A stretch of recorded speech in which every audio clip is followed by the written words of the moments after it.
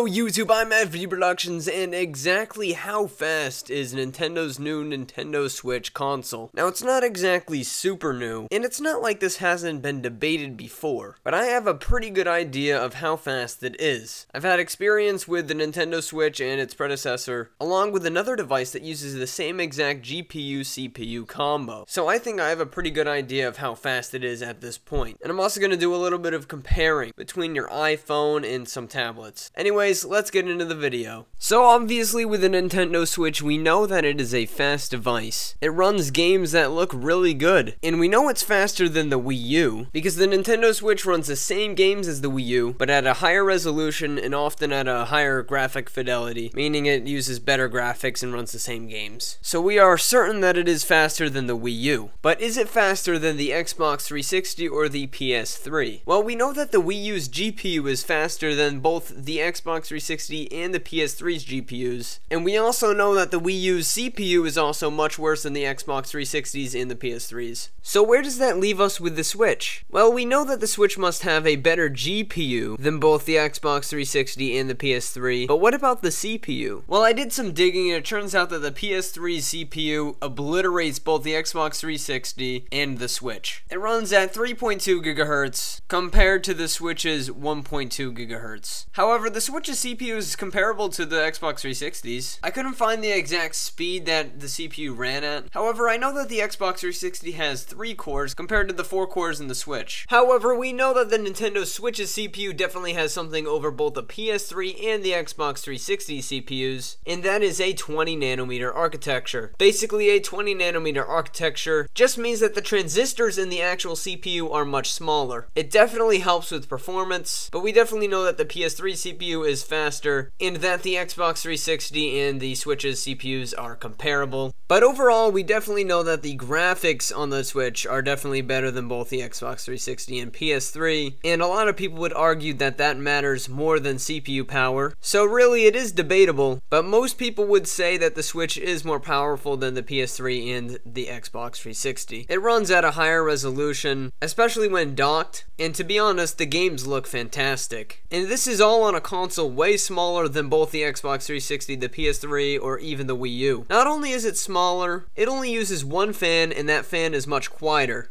So let's get into the next part of this video. In the next part of this video, I want to answer the question, is your Switch faster than your smartphone? Well, I can definitively say that the Switch is, yes, much faster than your smartphone, and I'm going to tell you why. To start off, let's talk about how your smartphone gets rid of heat generated by the processor. Pretty much every smartphone these days has no fan and is completely passively cooled, which means it only uses a heatsink. The iPhones use their body as a heatsink. The entire thing is made out of aluminum, and that aluminum does a great job of getting rid of the heat that is generated by the processor. There are quite obvious reasons you wouldn't want a fan in a smartphone. It would be extremely easy to break, but in a larger game console, you're not really going to be taking it every single place you go, and you're not going to be dropping it a lot. But fans do a really good job of getting rid of heat. And the faster your processor is, the more heat it's going to generate. So basically the main reason that the Nintendo Switch is way faster than your smartphone and uses a very similar processor is because the Nintendo Switch's processor is overclocked and has a very good cooling solution. I'm explaining this in very general and loose terms. You could Google it and get really in depth with this kind of stuff. But that's the basics. So far, I think the Nintendo Switch has done a really good job of showing us how far technology has come, and has shown us basically that every new generation of consoles we get a set of handhelds that are as fast as the previous generation. Anyways, thank you for watching. I hope you enjoyed this video. I know it wasn't a normal kind of Minecraft video, but it's still kind of tech related and handheld gaming related, so I thought it would fit on my channel. Anyways, yeah, thanks for watching. I'll see you next time, and goodbye.